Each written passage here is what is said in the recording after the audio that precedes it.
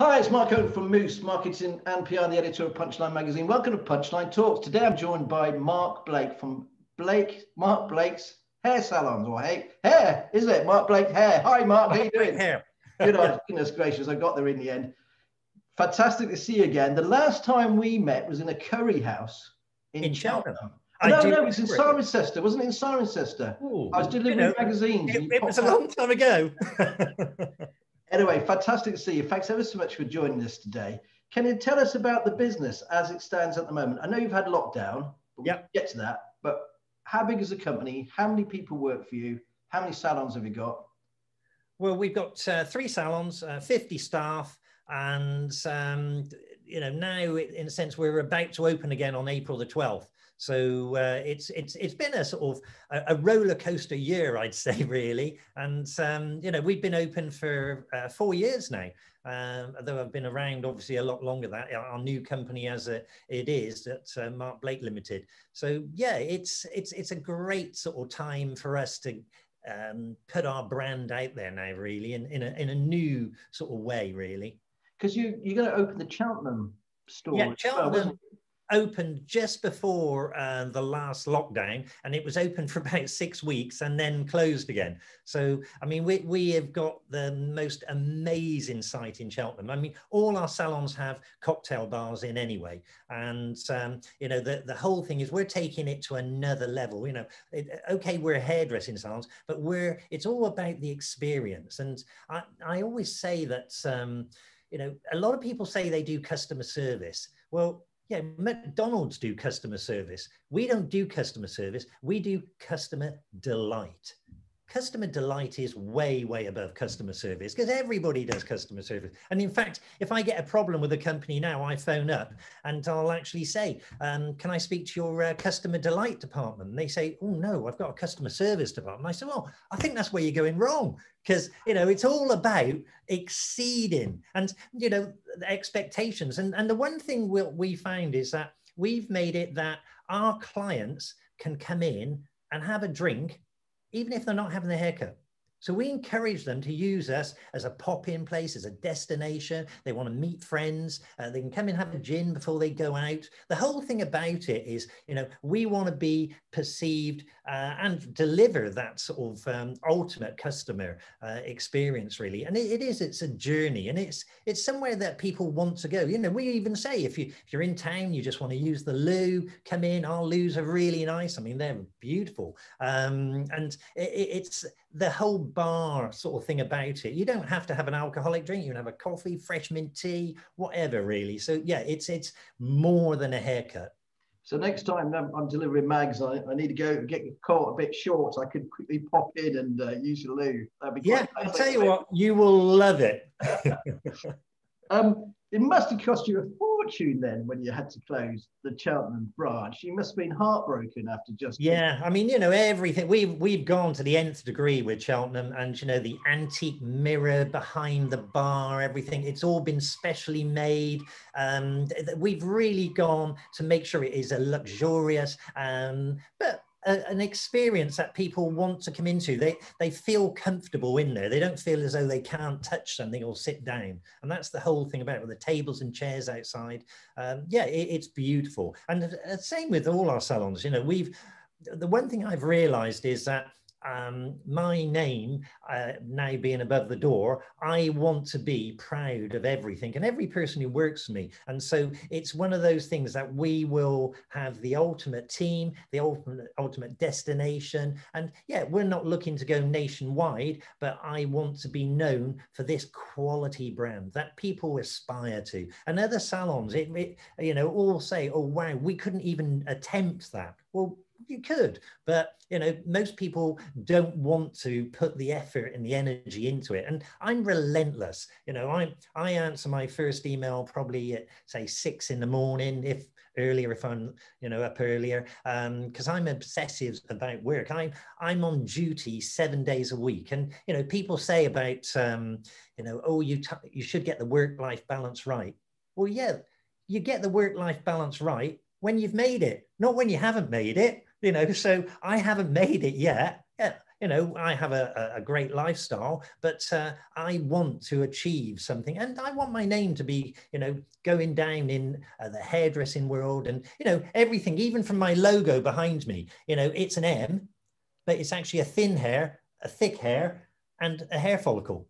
So it's possibly a bit silk cut for some people in the sense of, you know, that whole sort of thing. But I like things to mean something. And, you know, that's part of my brands, that, you know, my staff will know what we stand for. I mean, I've always admired your marketing, Mark. You've always been top drawer and that kind of thing. A bit like Dale Vince, he's brilliant, Ecotricity. How do you keep a handle on everything then? You've got the 3 different salons, you've got 50 staff. You talk about making sure everything is the best it possibly could. How do you make sure that happens as the MD? We're relentless on training. And everything, even through this lockdown, we've been sort of having our staff doing educational things. They've been on learning new things. I'm involved in more WhatsApp groups with my staff, whether they're social media ones, they're training ones, they're everything about it. And anything image we put out has to go through several layers to be approved. And ultimately, my wife and I, my wife's my business partner, we have to approve everything. But, you know, my wife gets a bit mad that if I start sort of messaging the staff after sort of 10 at night, she's saying, I think it's, you know, it's a bit late now. And I'm like, well, why? You know, they're answering. I think they have to answer. That's the whole thing. But yeah, I want them to be on board, really. If they want to work for us, you know, because part of it, I always say, if you leave, you know, I'm happy to give you a reference, or I'm happy to give you a blank bit of paper with my signature on and write your own reference. And if they're looking for a job in the hairdressing world, I can probably get them. If they're going to Australia, there's salon owners there. I can say, right, I can get you through the door, New York, whatever, really, to get you a job in a top class salon, really. And, you know, my staff now are earning sort of pretty good money. I mean, okay, we're not talking, hairdressing is always seen as a bit sort of, I suppose, the lower end of the market. But, you know, I've got staff on now over £65,000 a year. So, you know, you don't imagine your hairdressers could be on that sort of salary, really. So, you know, we're actually attracting a lot more London salon hairdressers now. And because they're coming out to the Cotswolds thinking, do you know what I paid for a place in London, I can get, which was a small apartment, I can get a nice house here now, and I might be earning less, but I've actually got a better lifestyle. So do the hair salons, the hairdressers, do they actually work for you then, or are they sort of, is it freelance, or they own the chair? No, everybody works for us, because the rent a chair thing, I think with the Deliveroo and the Uber thing coming on, there's going to be a lot of people who are catching a code with the rent a chair things, because they're going to be hit for holiday pay and things like this, and possible VAT investigations and things. So I think that's a ticking time bomb. But I like it that I am a bit of a control freak, and I like to manage that standards. And I don't believe if they're renting a chair that you can actually manage those standards. So they are fully accountable. You know, throughout the day, the receptionists have to open up an email in the morning, and they have to be although we've got CCTV in all the salons, they have to be my CCTV. So they're telling me the mood of the salon, what's happening, the rebook rates, everything about it, what they've sold, what they haven't sold. So I like information, really. So everything's measurable and manageable, really, then. Mark, do you think the customers change though? A lot of the business people I talk to, you know, especially on the retail side or hospitality side, the customer now is a lot harder work. Yeah. They want a lot more, and they expect a lot more, especially if they're paying top dollar for it. But even if they're not, you know, have you found that, you know, the change, shall we say? Yeah, and that's where I like to over deliver. because they're coming in with a sense of, you know, well, what am I going to get? So what I found is that really by the way we serve people, or the way we greet people, that we're over delivering. And me as a hairdresser, I'm also a trichologist as well. So I've got a clinic in Harley Street and another one in Liverpool, and I teach trichology all over. And the one thing I found that, you know, I could feel anyone's head, and the chances are I'll tell them if they've got any Irish ancestry, any Eastern ancestry, or this and the other. I can tell people things about their hair they've never heard before. And the bizarre thing is, I'm one of life's great hair sniffers as well. So I can smell infection. I can smell when they wash their hair. So I can tell things about people. I'm like a bit of a Sherlock Holmes. So I'm scanning them. I'm looking for lateral thinning in the eyebrows. I'm looking for excessive facial hair or anything like this that's going to give me clues. So I can actually say to them something about their hair, and they'll think, well, I've been going to the hairdressers for 30 years and nobody has ever told me that. You know, have you got an itchy scalp in the summertime? Well, do you drink much white wine? Because white wine is a well-known agitator of the scalp. So, okay, I'm not asking you to give up white wine. Let's try rosé or red. And they're like, well, that's weird. So I can actually, you grow between 0.3 and 0.5 millimeters of hair a day, which doesn't sound a lot, but you put that 0.3, 0.5 millimeters end on end, multiply it up by 100 to 150,000, because that's how many hairs you've got on your head. And that adds up that you will grow about 36 meters of hair a day if you put all those 0.3, 0.5 millimeters end on end. It's the second most prolific cell producer in the body after bone marrow. And we just take it for granted. So part of what I do and my staff do is telling you how to eat properly to get the best sort of quality hair, because part of conditioning hair can be conditioning it from the inside as well as growing, conditioning it from the outside. So it's a bit different. And so, yeah, you have to work harder. But if you're enthusiastic, and we all know enthusiasm sells, and I'm probably the most enthusiastic person you'll ever meet about hair or hair loss. You know, hair loss is not an enthusiastic thing, but I'm involved in more hair transplants than probably any other trichologist or person in the UK delivering patients. So, and I even go into the operating theatre with them. And we've been hair transplant patients have been having procedures all the way through lockdown because surgeons operate in full PPE. So yeah, it's one of the areas I've kept really busy through lockdown. So it's a bit like a dog in his shiny coat. Then, really, if you feed them the right stuff, then they have nice shiny hair. Yeah, and we just take it for granted. So that's something, you know, that it's got to be. We've got to be different, you know, and you've got to have a unique selling point these days. And you know, you cannot just open your door and expect people to come in. If you do, then unfortunately, it's not going to happen for you. So you've got to understand, why should people come and see you? And it's a bit like the market's changed. You know, years ago, 20, 30 years ago, there'd be shopkeepers. Nowadays, they have to be retailers. They have to be, you know, all these other hats that they have to wear. And talking about hats, that moves us really nicely onto the triology stuff that you've started with. You know, when I first met you, actually, you came to my office in the fire station. I always remember this. You walked in and you actually pulled my hair and you said, "Oh, you'll never be bald." Yeah, you got a great head of hair. You know? I mean, I need a haircut, but you know, it's quite funny because I must admit, before I switched on the Zoom call, I was thinking, oh, I wonder if I should put a bit of gel on here, a bit of product on here. But anyway, the triology stuff. So you obviously knew a lot about hair. You've been doing it for so long. It's a big part of your business now. You say you're in Harley Street, but you're recognised throughout the world, aren't you? Yeah. So how did that start? Did you just... It was one of those things where I was always interested in fine hair, and other hairdressers were sending me people to cut their hair because they knew I knew a bit about it, but I actually wasn't qualified at the time. So I went off to the Institute of Trichologists to be trained, and that was probably 7 years ago now.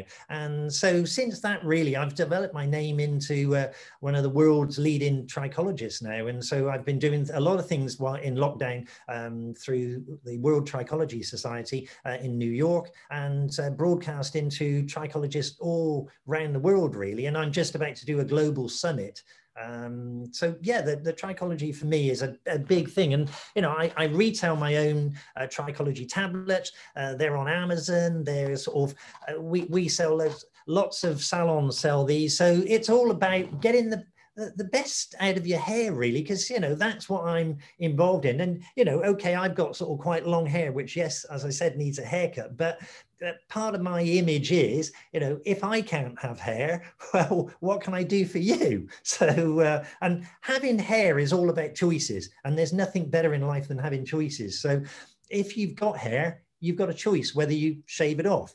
If you've got no hair, you've got no choice. So part of my and my team's sort of whole sort of thing is to give you choices with your hair. And we want you to have as many choices as you can, really. And that's with trichology. You know, we're going to give you those choices. If we can't, then, you know, we have to be honest and tell you. And you know, I in Harley Street, I charge £480 an hour, and I look after loads of celebs, pop stars, and, you know, I'm constant wags. It's one of those things where I have, you know, I'm not allowed to say people, because I have to sign non-disclosure agreements. But, you know, I've had patients in Dubai over lockdown, in St. Bart's. They've been there since March. No, since November, and they've only just come back from St. Bart's because they just were keeping out of the way. But these people, they're very high profile, and they want to sort of look after their hair. They need to look their best. So, you know, they might phone me up and say, I'm in a restaurant, what shall I order? What's good for my hair? And I say, well, you read me the menu. And then I say, well, I'd go for this and that. And where are you? It sounds really nice. I do, not being funny, a bit like, I'm going to say, down solicitors or anything, but do you have a little folder and go, okay, you phone me 15 minutes, I'm going to charge them extra 200 quid for that consultation on the menu? Or is that, oh, don't worry about it? I charge £5,000 for a 6 months consultancy for celebs, and that's 24 hours a day. So they can phone me 24 hours a day because, you know, hey, I just sleep with the phone beside the bed. So it's not an issue to me if they're on a different time. And so, yeah, it's important to them. And I have a network of people all around the world that I can then refer them on to if something needs happening. They need some treatment in Dubai or whatever. I've got people in Puerto Rico, or you name it. I can call in a favor. What's the most unusual hair that you've been asked to do? What's the most unusual cut? Or I was asked by a celeb actually to do something very unusual, a female celeb, for Valentine's Day, shall we say beneath the waist. And I said, no, I stop at the neck. and it was a pink heart shape. And the rest I'll leave to the imagination there.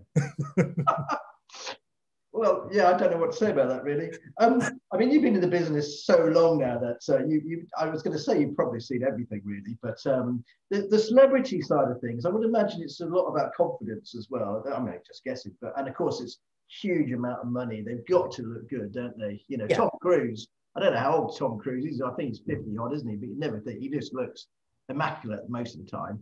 Yeah, and it is one of those things. They have to look good. You know, I remember years ago advising on a George Michael concert because he used to go on stage and had very curly hair, and because he sweated a lot, and so he'd go on with his hair blow dried, and then he'd start sweating in the concert. And the second part of the concert, always wear a baseball cap because it went really curly, like Kevin Keegan type of thing. And so at the time, his sister said to me, what can we do? So we came up with this thing. It was before straightening products were around, with perm lotion in flour to straighten his hair. And it was one of those, it was for the concert where he was in South America, and he said, ladies and gentlemen, Mr. Elton John. And Elton John came on, and, you know, don't let the sun go down. And things like that, when you're a sort of part of things like that, you know, and I can only say that now because obviously he's not around. But some of the celebs I see, I mean, they're just huge. And, you know, I've had to be at the O2 at the back in case there's a sort of trichological problem. And sometimes, you know, you get to half time and you think, well, you know, they're not going to stop stop the concert now. Well, I'm in this sort of now lovely box or whatever. I think I'll have a glass of champagne or something there. But the wags also are very, you know, they're worried about their extensions falling out. So yeah, there's lots of issues there. But you know, hey, they have to look good. They're always worried how they look from this angle, that angle. Will their extensions fall in if they're going down a red carpet or anything like that? And would you just get, you know, someone phones you up, would you jet across to Australia or to Los Angeles and sort them out? Yeah, it's you know, I charge, and you know, sometimes I can do these things by Zoom. I specialize in reading their blood tests. That's the one thing. So you know, we've got the hairdressing side, the trichology side, the hair transplant side. So you know, mine's all the hair transplant. I wouldn't have any hair on top. So you know, we've got it all covered really, as well as having this lovely sort of environment really. And what's been lovely is that all the hairdressers throughout the UK and the world now come to me for advice. And Gloucester is my sort of head office really, so it's great. Although Harley Street is lovely, and the receptionists in Harley Street say you've got such a different way with you, because you know everybody else comes down the stairs in Harley Street like somebody's run their cat over. And yet they all come down the stairs, Mark, and they're like, bye, Mark, see you later. You know, because I have a different approach to it. And we've got to keep this upbeat thing. And I realize with celebs only like the word yes. So, you know, you have to say yes, and then you have to work around that word yes, because the moment you say no, they don't phone. I hate to say this, I think a lot of businesses like that, actually. You know, yeah. Most people say, can you do this for me? Can you do that for me? You go, yes, yes. And you go out the door and think, bugger, how am I going to do that? You know, yeah. That's how you work it out. I think everybody who's in business does that. I had a very famous female pop star that you would know, and she wanted something, and I had to call a favor in from a surgeon in just outside Miami in Boca Raton.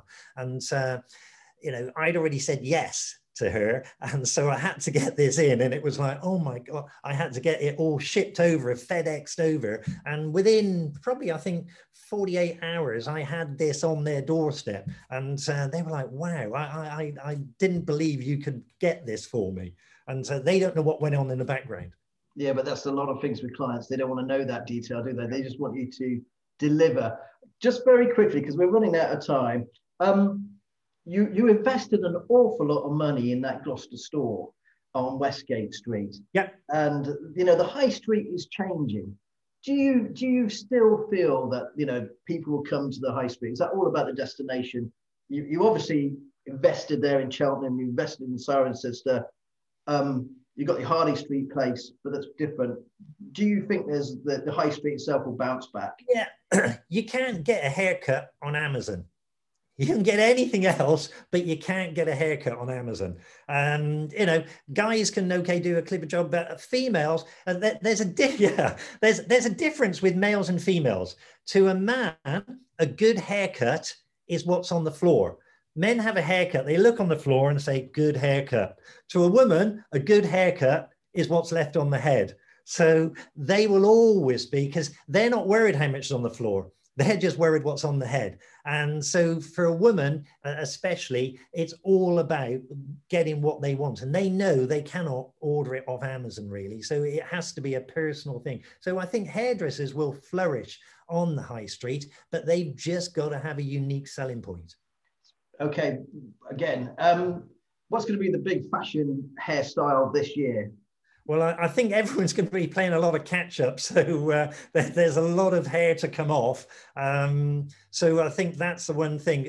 Instantly, women will want to go sort of blonder for the summer. That's the usual thing. We've got a lot of longer hair at the moment. I think that's not been a good thing for our industry, because you don't need sort of longer hair cut as often. So I think that's the one thing that people are going to come in with severe roots. And so there's a chance to change things really for them. So it's a blank canvas at the moment, really. That there is no particular look at the moment, because nothing's been happening. Nobody's been going anywhere. I was going to say, I read in one of the national newspapers actually that there's an opportunity to start again. If you've had this big, you know, it really is. You've grown all this hair. Now you could have whatever kind of hairstyle Yeah, you've got, and as I said, you know, it's choices, and it's great to have choices. Okay, we're running out of time, Mark. Your top 3 business tips, please. I would say, I wrote down one earlier. When I said earlier that, you know, you've got to get your work-life balance right, but you only get your work-life balance right when you've made it. And a lot of people are trying to get the work-life balance right when they haven't made it.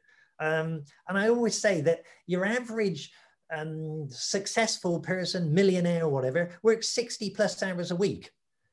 Your average person works less than 40 hours a week. How would they ever reach those goals? So, you know, that's another thing. So it is getting everything. You got to work hard to get where you want to get, and enjoy life or enjoy work, and you'll never work a day in your life. If you're not in the right job, it's always going to be a bit of a chore. So you've got to make sure you enjoy it. So choose wisely when you do a career. I never go to work, and that's great. It doesn't matter whether it's a Sunday or whatever. I love it. And so I know I chose the right career. So yeah. Mark, really great to see you again. Really enjoyed our chat as always. Thanks ever so much for joining Punchline Talks. Thanks so much, Mark. Bye-bye.